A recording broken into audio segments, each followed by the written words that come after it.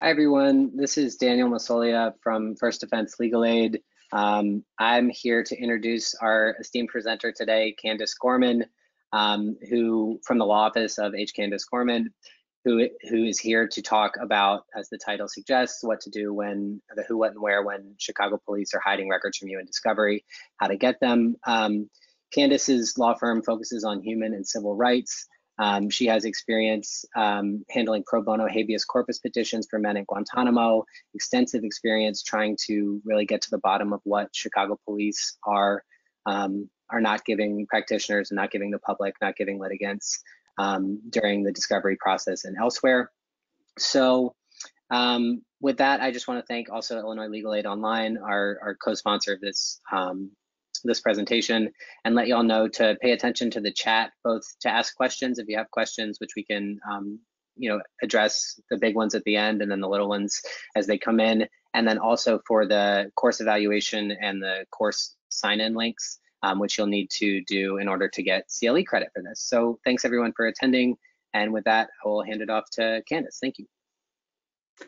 Thank you. There's also documents that are in the chat, I understand, documents that I sent in for this. I'm one of those people.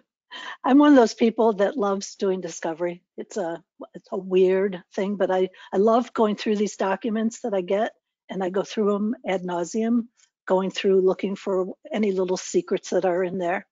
And it's especially challenging when you're dealing with the city of Chicago because they do not want to give you documents. When I say the city of Chicago, I'm primarily talking about the police department. And to give you an example, and it kind of segues into the Inspector General's report on the filing system of the Chicago Police Department, or probably better described as the lack of a filing system for the Chicago Police Department. I want to talk about the Mason Fields case because I think that's like the prime example of what goes wrong with documents from the Chicago Police. I represented a man named Mason Fields. Some of you are probably familiar with his case. Mason was convicted of a double murder. The murder took place in 1984. He was arrested 1 year later in 1985 and convicted in 1986. During the course of pretrial court statuses, Nate's attorney raised the fact that he only received 8 pages of the Chicago, the street file. Street files were just being kind of making prominent news at that time, at the time of Nate's case, because of a case that the Jones case, Jones versus Chicago, which took place a couple years earlier, where a detective came forward in the middle of Mr. Jones' criminal case and said, well, wait, he's not the one that did it. We've got files about the real perpetrator and the testing that was done. And of course, the case ended there, and that's when people learned about the street file. Street files are what the detectives carried around with them when they were investigating a crime. And at the time, we found out that they considered the street files to be their personal property. So it wasn't the property of the police department or the city of Chicago. They considered it their own personal property. And so they didn't turn them over. They didn't turn over the things that they found, some of which was exculpatory, some of which was just, required to turn over under Brady anyway. So Nate knew about the street files. His attorney knew about it because it had been in the news.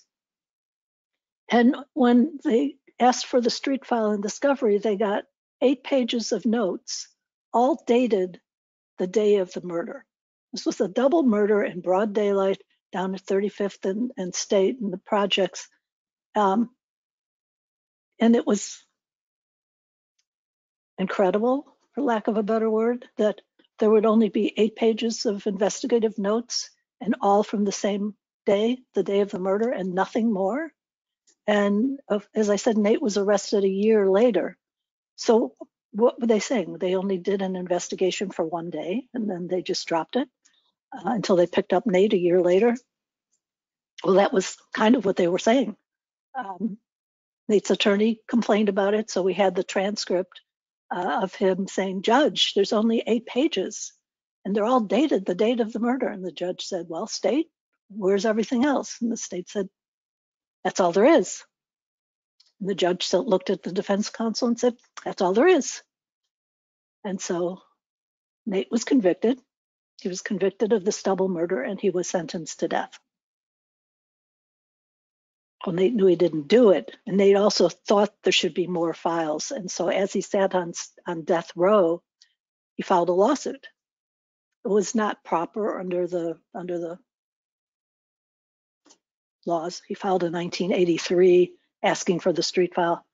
He got one of our more interesting judges for that case. I think this was in 88 when he filed the case. He got Judge Duff, and Judge Duff didn't just throw his case out, although the city filed a motion to dismiss.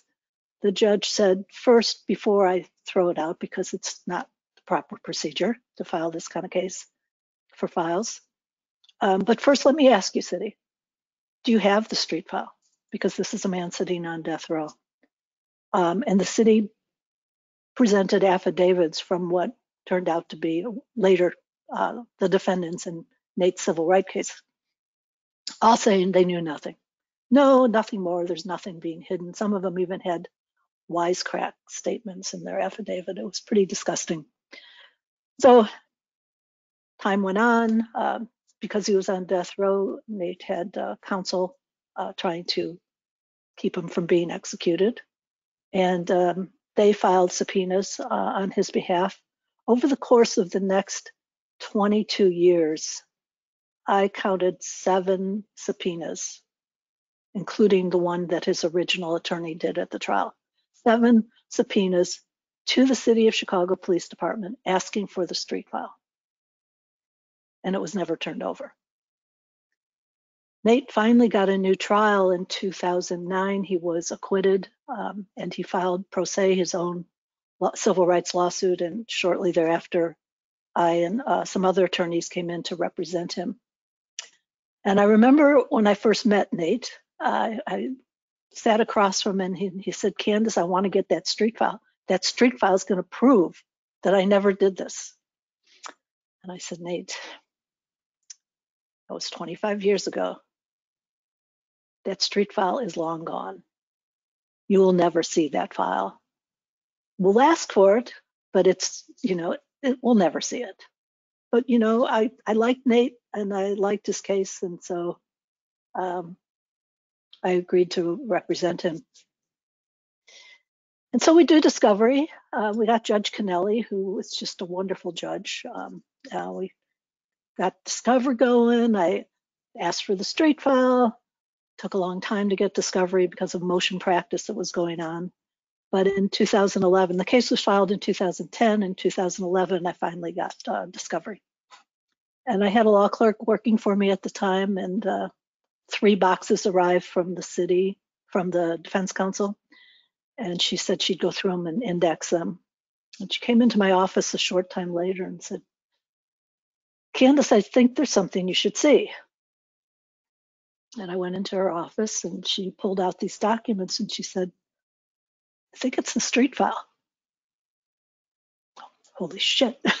This is something I was never expecting to see. And we started going through it, and there was, I can't remember the exact number now, but about 130 pages of documents, including witness statements that were never turned over, including a statement by someone who heard the perpetrators and named them, or the possible perpetrators, I should say, in the stairway of the projects, talking about putting on masks and going down and shooting Fuddy. That was one of the people that was shot and killed. The notes were incredible, and it was frustrating to get this for the first time 25 years later, but it was such a coup to finally get it. And of course, I started a campaign of discovery. Where was this file? Where were these documents? Why weren't they turned over? And I was collecting all the subpoenas so I could show how many attempts were made to get this file. And the city didn't want to answer. these questions. They kept going around and around. They didn't know where that file had been. So I said, well, where'd you find it? Well, they weren't really sure where they found it. Well, who found it? Well, they didn't really know who found it. I mean, it was all this obfuscation.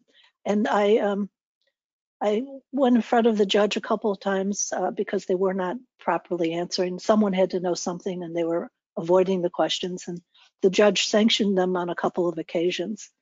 And finally, he told them, I want you to answer this question to the best of your ability.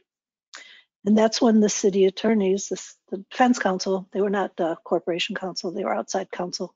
That's when they said, well, we think the file was in this file cabinet at 51st and Wentworth. We're not sure who found it, but that's where we think it was. Okay. So one of the first things I did when I discovered, actually my law clerk discovered the file in the discovery, was I said I want to look at the original documents, and that's going to be one of the things I'm going to ask you to really keep in mind in these cases, because it's one thing to get a copy and it's another thing to get the originals. And you want to see the whole file. You want to see the file cover itself. I mean, the actual file folder, for lack of a better, file folder. Because sometimes there's things written on those folders that you also want to see, and that helps show you the whole picture of what went on. So I went and looked at it. The document or the folder was being held at 51st and Wentworth at the lieutenant's office, lieutenant of detectives. And I went over there and I went through it, and I was starting to be able to put together what some of these documents were that I didn't understand. And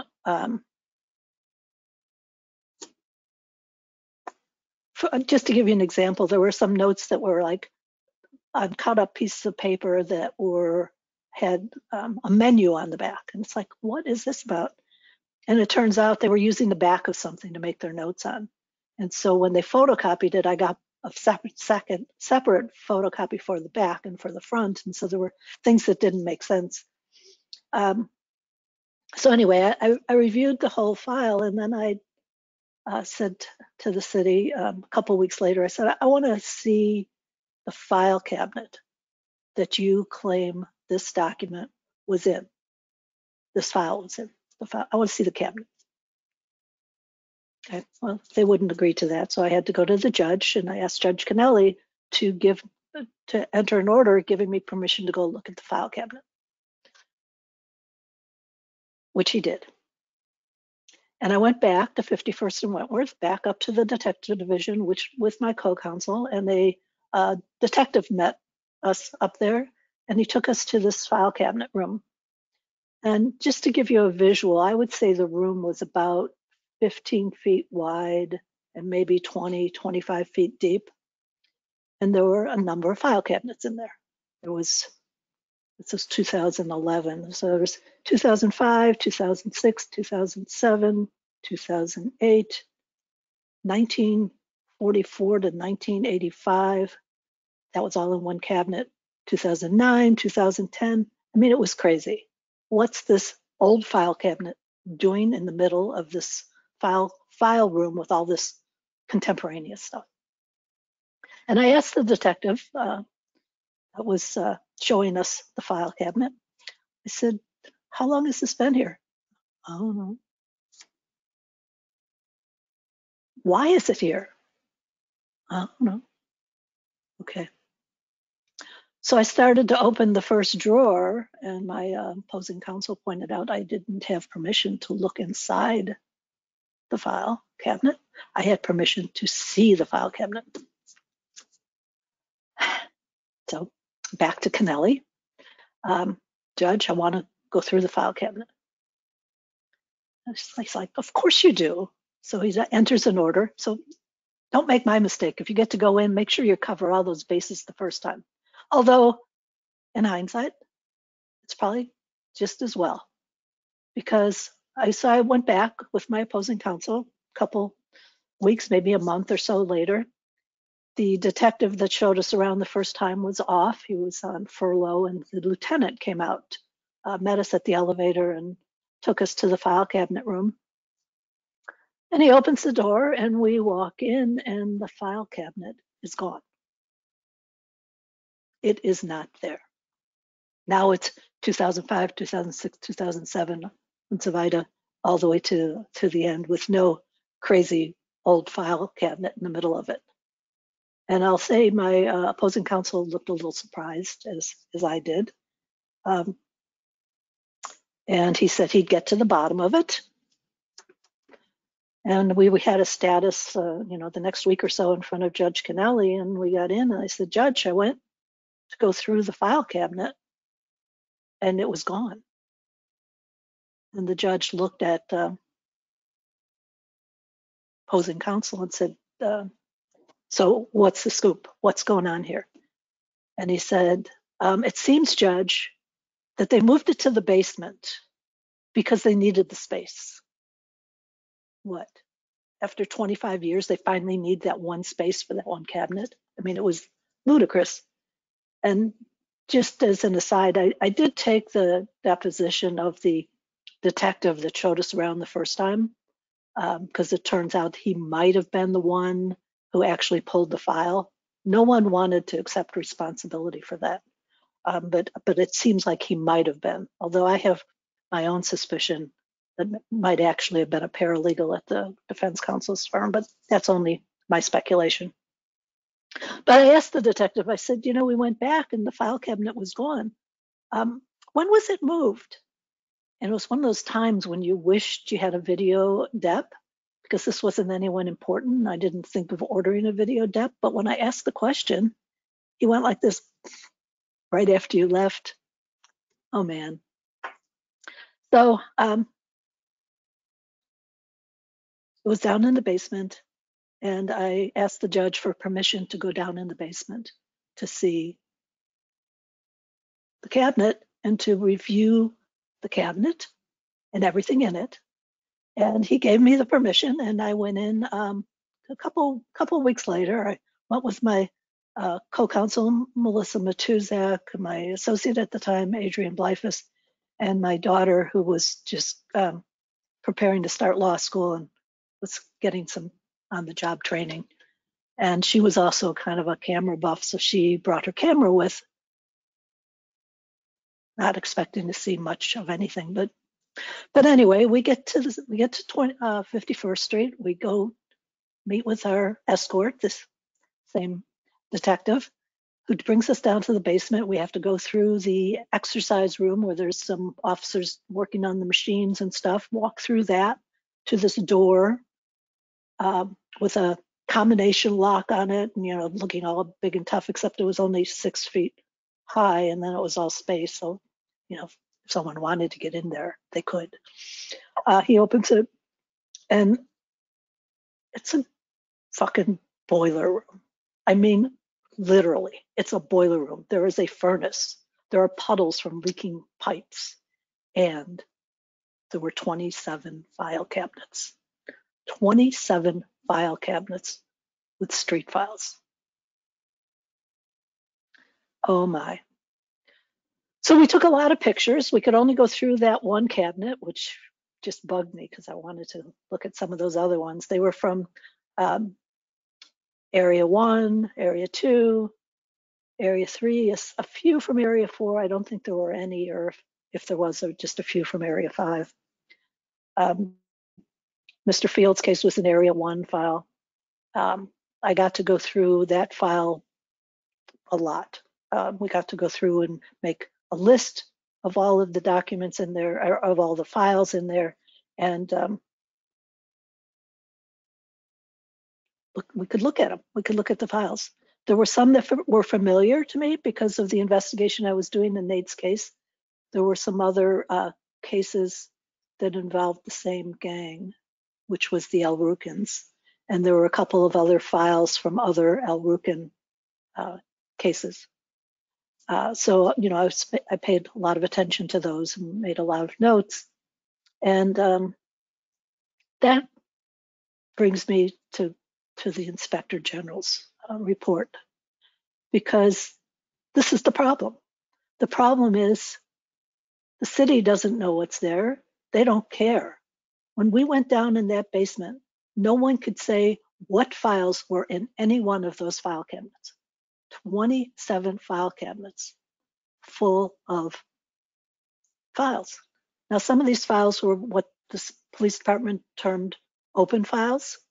Open means no one was ever charged in it. Okay, so you store those. Don't you still want to have a record of where it is? But clearly they didn't care. I would say probably, and I never figured out the actual number, but I would say about 40%, maybe not quite 50% of the files in the cabinets were files where someone had been charged.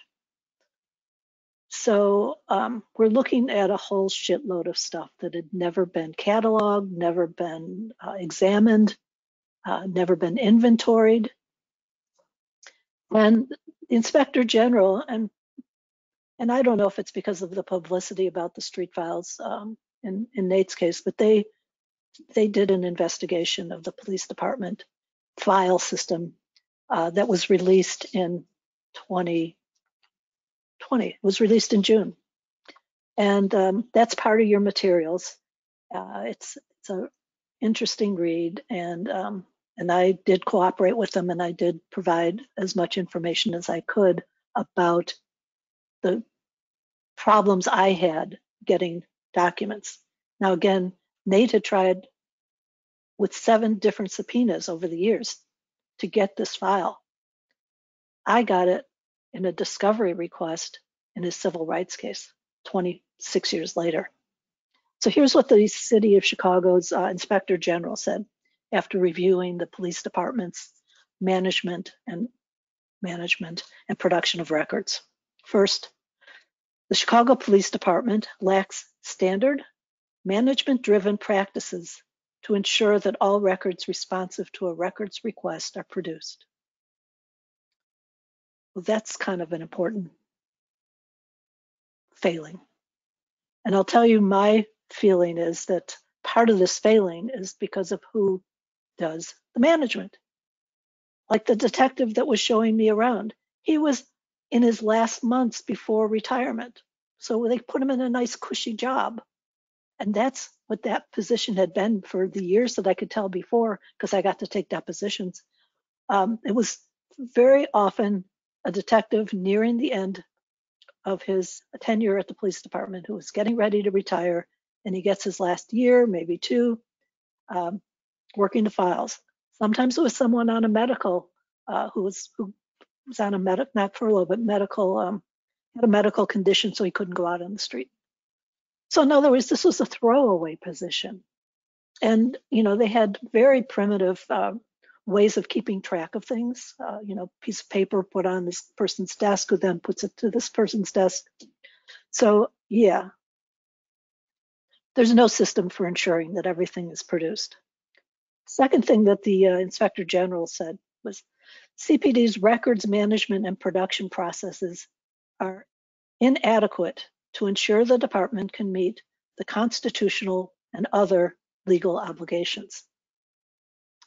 Well, yeah, fortunately, Nate Fields wasn't executed, but that was a little constitutional violation there, holding that file all those years, never giving it to his attorney, who then could have shown he had nothing. There was nothing about Nate in that file, nothing. There was a lot of stuff about a lot of other people, but nothing about Nate. So no, they can't meet their legal obligations if they don't give you what you're entitled to. What else did this CPD say? They said, the Inspector General said, the CPD is unable to effectively determine what records exist, making it impossible to know whether it has identified and produced all relevant records. So they have no system in place to know what's even out there for a given case. And the way the CPD breaks down is there's lots of different departments, and different departments have their own files on the same case. And I found that again just recently in a case that I have that came from the Torture Commission. You ask for everything, you subpoena everything, and you don't get documents that aren't right in front of whoever's pulling it. So they'll give you the main file, the one that's in the warehouse. They'll give you that. But they don't go to forensics and pull the forensics file. They don't go to photography and pull the photographs. They don't go anywhere else. They just pull what's easy. And then, it's kind of a harkens back to Mr. Field's case, but of what the Inspector General found was of the 15,252 subpoenas tracked within the subpoena unit's database between June of 2019 and August of 2019. So we're only talking about a 3-month period. 74% were never forwarded to other CPD units to retrieve related files. Excuse me. So that is an ongoing problem. They go for the main file, maybe the one in the warehouse. And I'll give you another example of, how crazy this is. And this is still Nate Field's case. So we got the street file, and there was another set of documents that was in the main file at the warehouse. And so again, I got copies, but I wanted to look at the originals. So I made an appointment with my co-counsel to go to the warehouse and look at the file. And we go there, and I made him go sit somewhere else so I could review the file without him looking over my shoulder. And I'm sitting there going through the file, and the very nice man who is kind of the custodian of the warehouse, who keeps it organized as much as it is, comes up to me, probably not realizing I wasn't from the city, and said, "Oh, I found this other file too that's related to this case." And I just looked at him, and my opposing counsel came running up and grabbed it, and I said, "Well, I want to look at that one too." And it turned out it was like a second street file. It wasn't as damning, but it still had really interesting stuff that should have been turned over, and stuff that would have been important for Nate's trial. So 74% of the subpoenas that were filled in that 3-month period were not forwarded to other units. And that's still a problem. It's a problem that I encountered last year in a case in which I found out that documents were I knew documents were missing, that fingerprints were an important part of this case. And when I kept pushing and pushing, I finally found out that, oh, well, let's check with forensics. I think it's at 13th and State or 11th and State. And let me check there. And it turns out they had their own file that had never been turned over, which had really incriminating documents in it, not incriminating for my client, but for the Chicago Police Department. And there were actually 2 files, again, instead of even one, because they put some of the documents in one file, the ones that they didn't want anyone to see, and then the other documents were in another file. And that's what they had turned over. And one of the things, when I talk about looking at the file jackets, it actually said on the jacket, it listed all the people whose fingerprints didn't match. And my client was listed on it. So these are the problems. What do we do about it? Well, first, one thing that was noted in the Inspector General's report is that when you do a subpoena and you ask in general language, give me everything, broad language, give me everything, they tend not to give you everything because they just give you what's easiest, which is kind of been a lot of our experience has been. They don't know what other units might be holding documents, and they don't make any attempt to. So one thing that we should be doing in our subpoenas is making sure that we list everything that we think should be out there, that we want to make sure they're looking for, and sometimes do it under separate subpoenas. I've now started doing separate FOIAs just to keep it separated. so that they've got to do a separate search for forensic evidence. And another one is home and square. What's being held at home and square? No one even lists. They might say 5 envelopes on on some inventory sheet. Well, what's in these 5 envelopes? You can go to home and square. You can go look at this, but be more specific. In another case that I'm handling, not the Nate Fields one, but one that's ongoing right now, I got sanctions against the city. This time it is Corporation Counsel's Office for not giving me things, using things in their discovery that they hadn't produced to me. It was really frustrating. And Judge Weissman, Magistrate Judge Weissman, after Judge Gottschall had sanctioned the city either 2 or 3 times, said, and then I came with another sanction motion, said, we've got to get to the bottom of this. What's the problem going on here at the city? So he required, as part of the sanction, that the city do a list, an inventory of sorts, of all the documents that come into play in a police shooting case. And he said, I want all the documents, not only within the city of Chicago that might come into play, but also third-party documents. And, I'm not going to hold you to the third party that you'll know every single third party, but there are certain ones that you do know that come up all the time in these cases, and I want those documents. So there's 2 separate lists. Those are also in the materials that I submitted to you. And so the bigger document list is the Chicago departments. And I'm not going to go through the documents. You can go through them, but it's kind of a starting place. This is always going to change. There's going to be documents added, documents not used anymore. But this kind of gives you a roadmap as to what should be out there in broad terms. And we've got 5 pages of just Chicago Police Department documents. And again, this is organized with a police shooting case in mind. So, depending on your case, you might not have a lot of these documents, and you might have other documents you should be looking for. But still, it's a roadmap. If you turn to page 5, or you can just make a note later, after you get through this CPD documents, you get to the Chicago Police Board documents. And I never thought about subpoenaing or doing a request to produce the Chicago Police Board, but here's a whole list of documents that they would have in a police shooting case.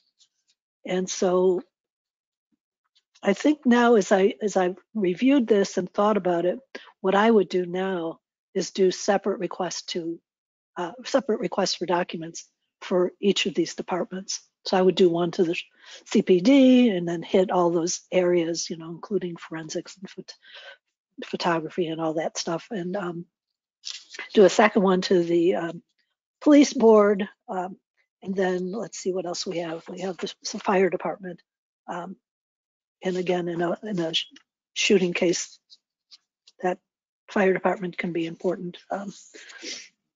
OEMC, and then the last one was, well, actually, Office of Inspector General is on this list too.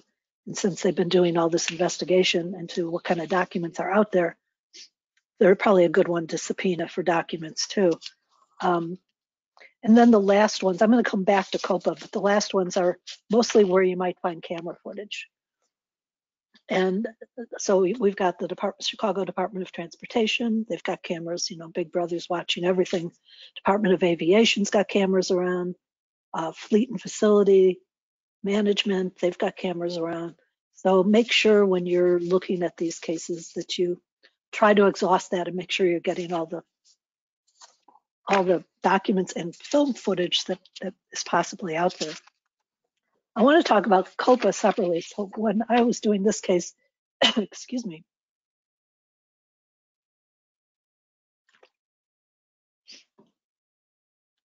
When I was doing this case, IPRA was the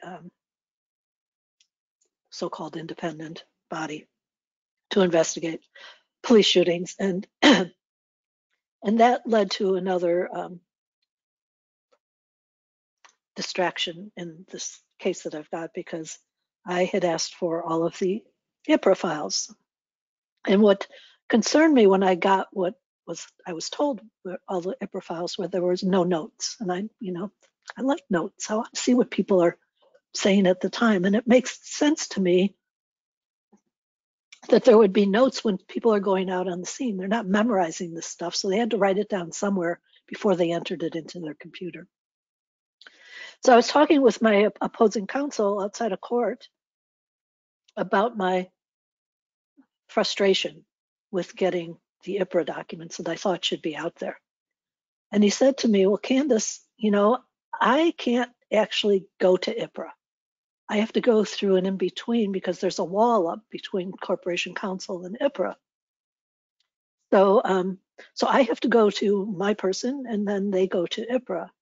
And I'm sitting and I'm listening to that, and I'm thinking, okay, you're the one that signs off on the discovery. You're saying you give me everything, but you're not even talking to the person that's the agency or whatever IPRA was. And I left there. I didn't say anything to him. I just left there, and I went back to the office, and I drafted a subpoena to IPRA. And I thought, well, I'm going to get somebody who can sign off on that this is everything. And that led to a whole big shebang, because IPRA wanted to be considered part of the city. But I explained to Judge Gottschall that the Corporation Counsel assistant was not in direct contact with them, and so I needed somebody. She ended up enforcing the subpoena. So I don't know how things are working with COPA. I don't know if that needs to be its own subpoena, or if I don't have that answer, because I haven't had to deal with that yet. But keep in mind what happened to me with IPRA, and keep in mind that it might make sense to subpoena them directly.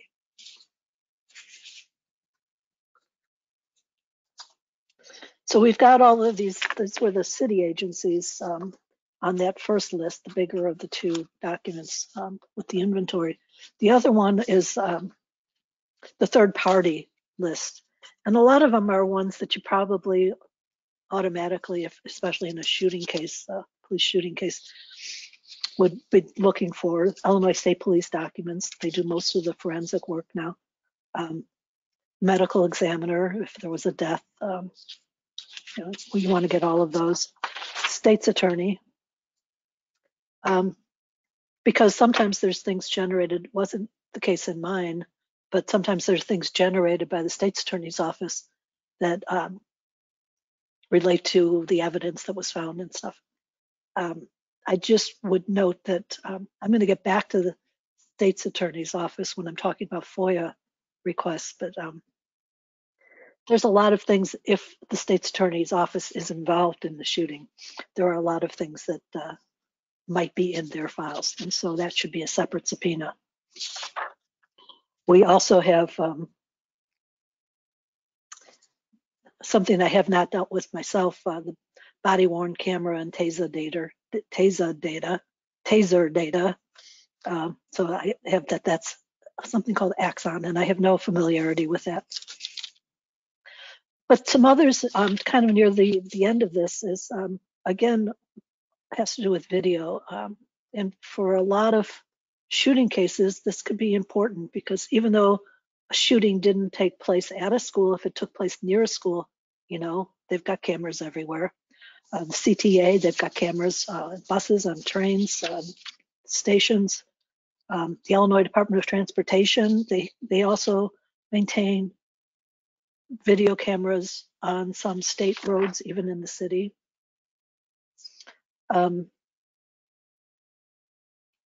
Also, the FBI. Sometimes the police will use the FBI lab for some of the forensics. And so I don't know how you would find out if that is even an issue in your case, but just keep in mind that they do sometimes send out some of their forensics for review to the FBI.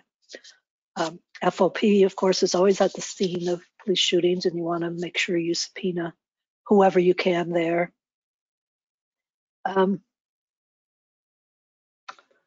public defender files, Cook County State's Attorney files. Those are primarily the third-party ones. And again, after getting these documents, these inventories, and in the Young case, I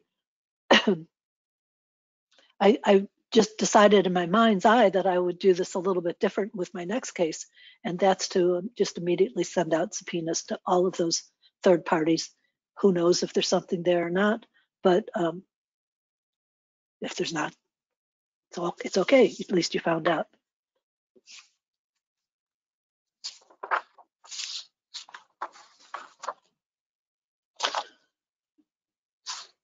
So the last thing I want to talk about are the FOIA requests. And I've given you two sample ones, and I realized as I was preparing today that the sample I gave for the Chicago Police Department was missing a few things that I think is important. Because one of the first things, you send out a FOIA and they're like, well, we don't know who that guy is. So I know from that topic that you need to put in your letter that you're pursuing this on behalf of a client, and put your client's name in there. Or at least a couple of times I've just put I'm pursuing this on behalf of a client, and that's important for getting compensation down the road if you have to file a lawsuit. But in the sample for this CPD, I neglected to put in. I put in your client's name, but you should put in their date of birth and any identification number. I forget what the number is called in the police department system, where someone's been arrested before. They've got this number that's always the number. Put those in there just because it saves one or two responses back for you to go back and look at it. So this is obviously one of those letters that I was using where I probably had to go back later. They do want the RD number if you have it. That's the record division number. And that's kind of the extent of the Chicago Police Department's record keeping system. Everything is supposed to be tracked through that number. It's not the best system, and it's not always correct, but that's where they start. So in my FOIA request, the one to the city, this one was one that was specifically looking for the street file. And so I asked for, and I also put in the victim's name if you know. So this is if someone is accused of a crime, your client is accused of a crime, you want to put in the date of the crime and the victim's name. That's all in this letter. But I'm asking them to construe this request as asking for the complete investigative file, the street file. I use both terms in there because they've got a million words for that street file and they'll play dumb. But if you say investigative file and street file, you should get there. Including all investigative documents, including police reports, general progress reports, supplemental reports, handwritten notes. And what's not in here is stuff that I obviously wasn't looking for in this case, photographs, crime scene photographs, fingerprint stuff. That's a technical term, fingerprint stuff. Now, if you ask for those things specifically, either in one letter or in multiple FOIA requests, then in theory, they have to go to those departments. If you just ask for the file, what we found out from the Inspector General's report is what we've all kind of experienced. We ask for the file, and then it's like, oh, you wanted that too? So so ask for everything you can think of, either in one FOIA request or in multiple FOIA requests. And then you have to go through it. I mean, I told you at the beginning, this is my favorite part, is reading through discovery and seeing what's there and what's not there. So when you go through whatever you get, you're trying to figure out what else, based on what's in there, is missing. So for example, sometimes you'll see a memo. a GPR. They're not supposed to be using memos anymore, although in older files you might see a memo saying, according to Detective Smith, after his interview of John Doe, he went and did such and such. So, okay, so there's a Detective Smith and a John Doe who should be accounted for somewhere in here. That's the kind of, getting deep down into the file, but you need to do it in order to figure out what you're missing. So when you don't find those things, or when you see an inventory saying photographs are taken or fingerprints were taken or whatever, and there's no photographs or there's no fingerprints, you need to know that that's a problem. And so that's when you can file suit. That's when I call Matt Topic over at Lovie. And I say, I think there's stuff missing. There's, I'm looking at this, and there's stuff that I think should be in the file that is not in the file. And I'll give you just another example of another file that I did a FOIA request on. This was again for someone at the Torture Commission, so I couldn't do a subpoena because they don't have, only the Torture Commission itself has that subpoena power. So I do FOIA requests to find out as much as I can. And so I did a FOIA request for a client, and I asked for everything, including all the notes. And, I was a little bit specific, probably kind of like this one that I gave you as an example. And I got back about 35 pages. That's usually a harbinger something is wrong, because a murder case should not have 35 pages. But in the letter sending it to me, they said, oh, and we are withholding some documents based on investigator privilege. Yeah, investigator privilege. Ever hear of that? No, because it doesn't exist. It doesn't exist. But they were withholding documents based on that. So I called Matt Topic and I said, is there an investigative privilege? And can they withhold stuff? I mean, this is what I want, what the investigator is doing. And he said, no, they can't. And he filed the lawsuit. And, it took a couple of months. They asked for extensions because they had to go do some searching. And then I got 300 pages. And it was an important 300 pages.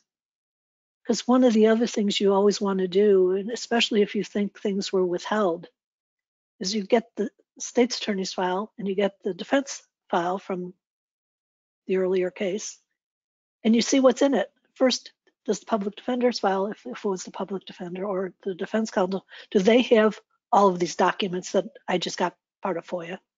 In this client's case, a lot of it was never turned over.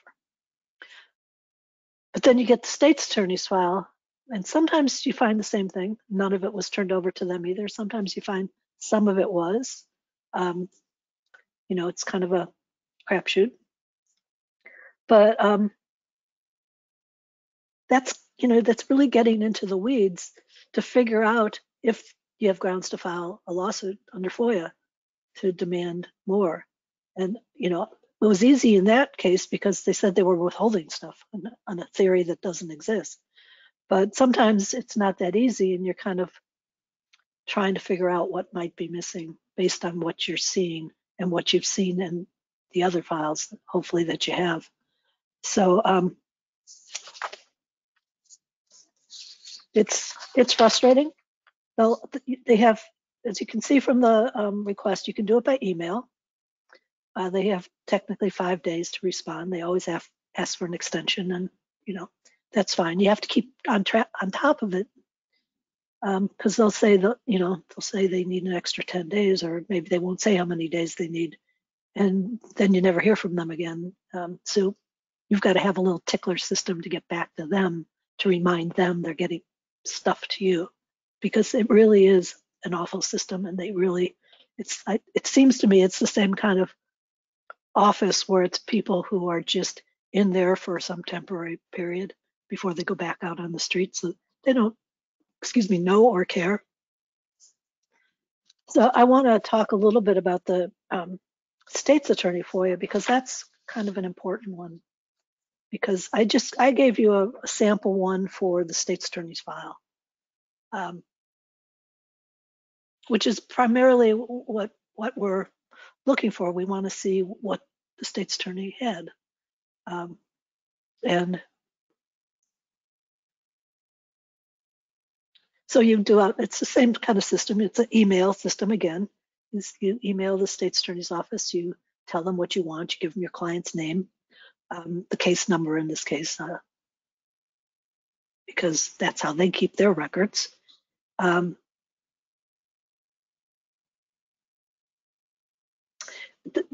issue with the state's attorney's file is twofold. I've had pretty good luck getting state's attorney's files from them. They would redact the things they're allowed to redact, personal information, but you get the bulk of the file and you can see what the state's attorney had.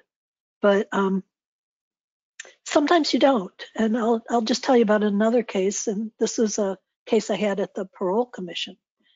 And I was looking for the state's attorney's file because I was looking at my client's underlying case. And I really think that this client did not do that murder. So I wanted to look at the state's attorney's file. So I did a FOIA to the state's attorney. It took them a while. They asked for a couple of extensions, and then they sent me like 15 pages and said they couldn't find the whole file. I thought, well, that's odd. And it was kind of 15 random pages. Some of it was kind of more recent stuff, but anyway, it was frustrating. So I went to my client's parole hearing down in Springfield, and the state's attorney's office was represented, and they were opposing his parole because 41 years in prison wasn't enough for him. And I was listening to the state's attorney when she was making her presentation, and I thought, wow, she's got a lot of detail about the crime and what went on in this case. And, yet they only had 15 pages. That's kind of weird. She was a very nice attorney. I went up to her during a break and I said, Jennifer, do you have Mr. Bell's file? Do you have the state's attorney's file for him? Oh, yes, Candace, but it's too big. I couldn't bring it with. I only brought what I needed. Oh, okay. So that's when I found out that the state's attorney's office also doesn't have the best system. I feel pretty confident that they were not hiding this file from me. They just didn't know that they've got to go look in other places if it's not, in the warehouse files. They've got to go and check, is there any other reason? Is there a post-conviction matter up that maybe it's been assigned and someone's got the file? Or is there a parole hearing, or maybe a clemency? Something where the file has been pulled and it's with somebody else. So, I did eventually get that file, but just know that there are lots of quirks out there. With the state's attorney's office, there's also other things that you can ask for. And this came up on our listserv recently, and I've just had experience requesting a couple of these things. You can ask for all of the cases. So I had a case where my client had a post-conviction hearing that was heard by Judge Ford, at least in part. And totally unrelated, in another case, I was in Judge Ford's courtroom. This had to do with another Al Rukin who was getting a deal to make up shit about Nathan Fields. And it was in front of Judge Ford, and he announced before he heard the matter, getting the reduction in sentence for this guy. He said, I just want to put everyone on notice that I was involved in some of the Al Rukin files, and I don't know if anyone wants me to recuse myself. I'm happy to do that. And of course, the state's attorney couldn't care less, and Mr. Badass witness who's lying through his teeth couldn't care less either, and so they went ahead. But I was thinking about this other case that I'm working on, and Judge Ford heard that case, and I wondered if there was a way I could find out what cases he worked on as a state's attorney, and it turns out you can't. You can do a FOIA for the list of cases that a judge who's now a who was an assistant state's attorney is now a judge. They have a list of all their cases. I guess this kind of comes up a lot, maybe. So, because I got it very quickly. And lo and behold, my client's case was on that list. So Judge Ford actually heard part of his post-conviction matters, even though he was the assistant state's attorney on that case. So I was busy preparing my, motion for recusal and whatever else I could do because I was so angry. But then he retired, moved on to Southern California. So know that that is something you can ask for. If you've got a judge who used to be a state's attorney and you want to just see what else he worked on or she worked on, you can ask for that. You can also ask for a background on assistant state's attorneys. Their timeline, I just found this out very recently, their timeline and different positions within the state's attorney's office. So just know FOIA can be your friend, and when in doubt, contact Matt Topic, which is what I always do. So I just have a few tips that I'm going to end this with, and then I'm going to turn this over to any questions that might be out there. But these are kind of some tips that I came up with as I was preparing, and some of those I've already mentioned in the course of what I was saying, but I'm going to just mention them again because I wrote them down, and so you're going to hear it. Go ask for copies of the file covers themselves. And believe me, I found my client was exonerated in a file cover. So it's important stuff. Go and see the actual file. I actually had a case long before this. I was working on was actually an ERISA case 25 years ago. And there was a document that something just seemed weird about it. I don't know why, and I certainly can't remember now. But I do remember going to my, excuse me again,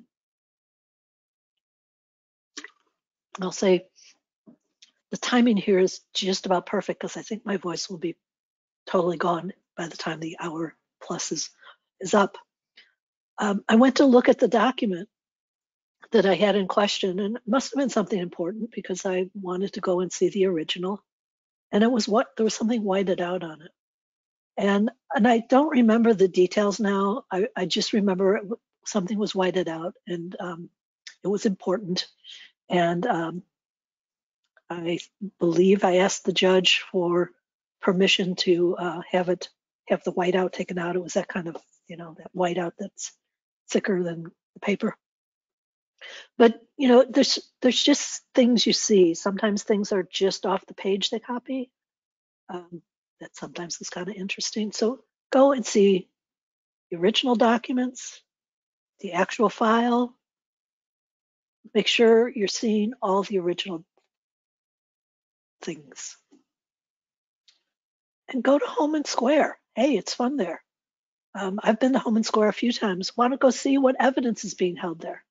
You want to maybe take pictures of it. Those you need a subpoena for, but when you're asking for documents, again, be as specific as you can so that they have to go to those units within the police department to actually see if there is anything, especially forensics and photography. Those are the ones I've dealt with. And I will tell you, the hardest problem I have had is getting photographs. And it seems like photographs are kept in several different places in the police department just to make things even crazier, because they've got slides and they've got negatives, and then they have photographs, and they don't seem to all come together at the same place. So I already said, go look at Home and Square. Again, that's something you'll need a subpoena for. Ask for crime scene sketches. Wow, that's one of those things that's really valuable, because and you want to see the originals of those too, because that's what people were told at the time. as close to the incident as you're going to get when the investigators are on the scene and they draw that crime scene. I have one where there was blood all over. That's my timer. There's one that had blood all over, and in each room they put where all the blood was and stuff. I mean, the sketches were really helpful and really useful. So make sure you're getting those. That should be in the file, and that's held at Home and Square. They've got their own little file system there too. So make sure you ask for that and that you get it. Again, I already talked about the state's attorney's file and the public defender's file are both important to see who got what back then, so you can compare it to what you're getting now or what you should be getting now. And don't be afraid to file a rule to show cause if you think something's missing. A rule to show cause is your friend, and go for it. So with that, my timing is perfect. My voice is almost gone. Let's have some questions.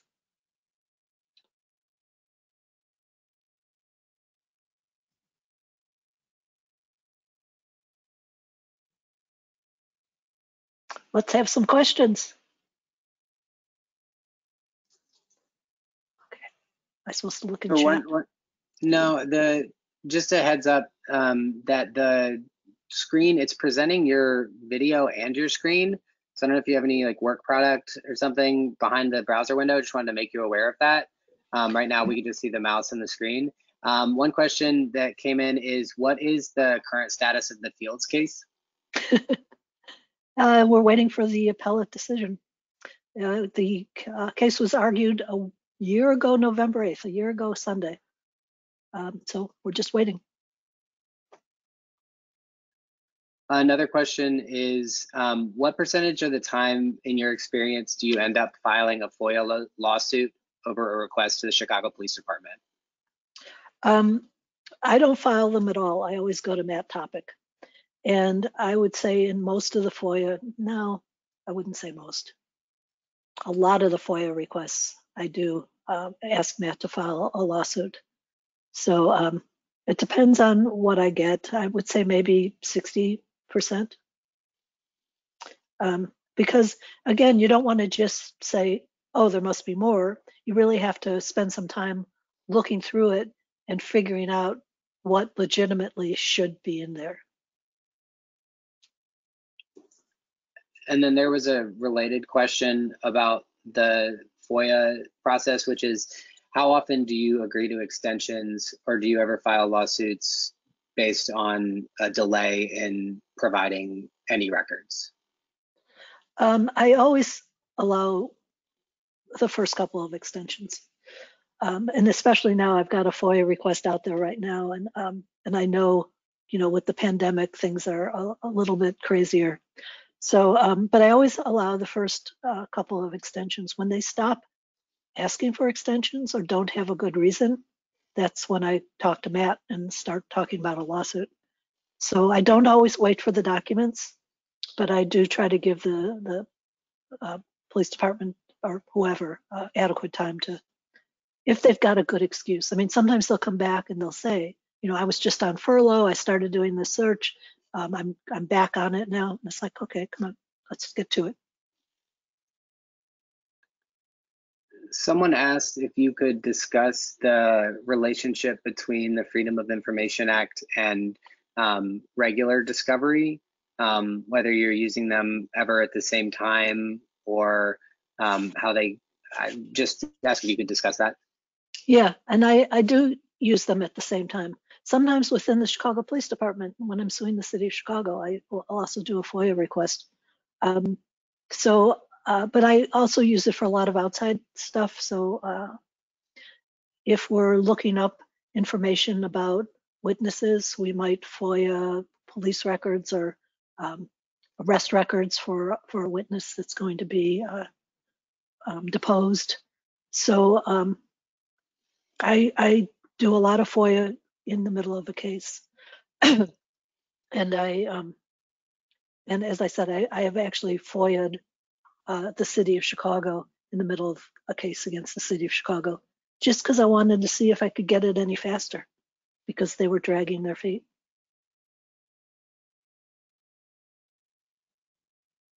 Now I have a question, Yes. actually based on that answer. If you were to do that, have you, let's say there's a protective order in place, do you or do courts, in your experience, treat materials obtained via FOIA as subject to that same protective order at the time?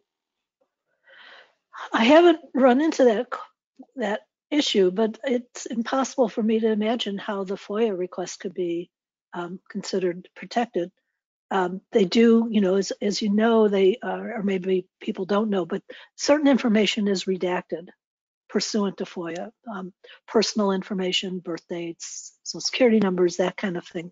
So those things are all redacted. And so if the protective order was basically based on that kind of information, um, so now I've got it in twofold. I've got it with the protected information that I can't share, but I have the basic information from the document itself that I can share.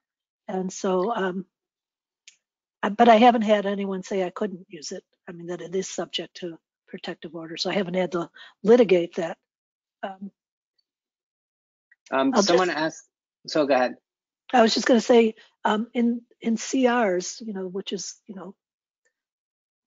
litigation unto itself, in CRs, I have gotten my own clients, the CR for my own client shooting, both as a protected document and as a non-protected document. So the whole file was turned over to me as a public document with certain things redacted.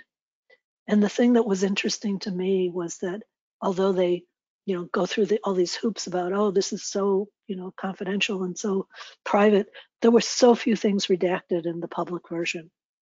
So it's worth pushing for a public version if you can, either through getting it through FOIA or else telling the city, okay, you want to keep this protected, fine, I want a public version as well because this document is too important for my case to just have it for my eyes only. There's a question about computer-generated police reports. Can they be edited and reprinted? Well, yes. And I'm still in the middle of fighting this issue and discovering more on this issue, but I have asked for the metadata of police reports, and I have found that certain reports that were tendered in a case had been changed. And now what I'm trying to find out is, can I get the original, which I don't have that answer yet. I think that I should be able to. I think that should be somewhere. I can't imagine that it's completely erased, but who knows what the city of Chicago Police Department does. So but I do have the proof that it was changed. That was, I just don't know what it looked like before. There's another question related to FOIA and ongoing cases. Has a federal judge ever had an issue with your going to FOIA while a case/discovery was occurring? Nope. No. And it has been known. I mean, we tender the stuff. I actually have requests produced to me, I think in most cases, saying turn over everything you get in FOIA. So with that in mind, I turn it over. And I've never had anyone bring it up to the judge as something improper. Someone asked, what is the name of the document that shows a change has been made to the police report? I asked for the metadata and I got a printout from the police department that showed and I don't know the name of the document. I actually know where it is and I could probably go over to my file cabinet right there, but I don't want to do that in the middle of this. It was a computer generated form that showed the name of the document, the date it was originally maintained, and the date it was changed, and who changed it, who downloaded and made the change.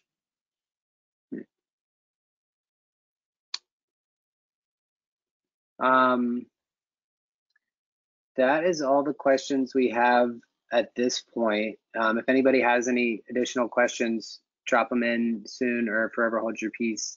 There's also some thank yous and saying the presentation was very much appreciated and helpful. So I thought I'd pass that along as well. Thank you. Let's see. Someone's asking about just if you could talk more about metadata and then, for example, signatures on police reports. Is there anything that you have to add on that particular topic? Well, the the metadata issue, I'm sorry, I didn't even think about that for preparing for today, so I would have to pull the document. But I was suspicious about some documents that were dated much later than I thought they should have been in the file, police department documents. And I wondered, were there earlier versions and, what's going on here? And so I asked for the metadata, and I found out that it does exist for certain documents, sup reports, you can get the metadata for.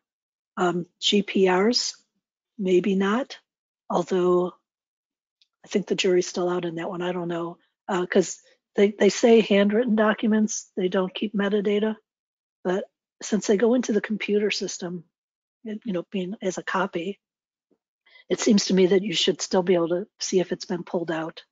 But it seemed like supplemental reports was a big one, and the ones that was not what originally caught my eye in this case, but because the supplemental reports followed these late dated reports, it kind of made sense to me when I saw it that, yeah, something fishy's going on.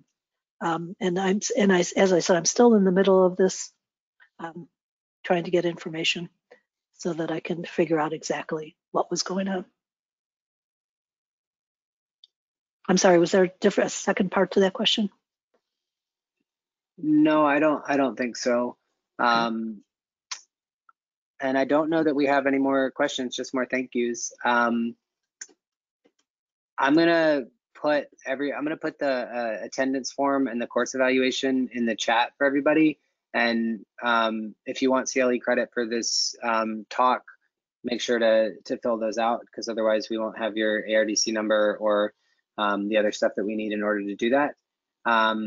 I'll give it just another minute or so, maybe for questions, and then if Candace has any closing remarks, love to hear them. Otherwise, everybody can just make sure to copy those links, because the chat will disappear when we end the presentation. And yeah, there's no more questions have come in. Anything you want to take us home with, or should we just go our separate ways? Well, I was a big fan of Elizabeth Warren when she was running for president this last year, although I'm just as happy with the way things are right now. But she was famous for saying, for persevering. And I have a button that says persevere, persevere, persevere. That's my motto with this discovery stuff. You've got to keep your eye on the ball, and you've got to keep after them, because they won't give it to you unless you fight for it. And unless it just, like the Fields file, unless it just happens to drop. This Judge Kennelly said, what, did it just drop through the transom? No one knows where it came from.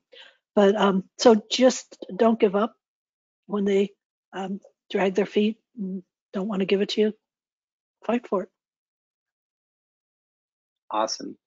Thank you so much. Thanks everybody for coming. And hope everybody has a good rest of your week. Thank you, everyone. Take care. Also, by the way, there will be a recording of this if you guys want to watch it again. It'll be uploaded later to YouTube, so stay tuned for that. But like everyone said, thank you for attending and have a great day, guys. Man, I'm going to be on YouTube.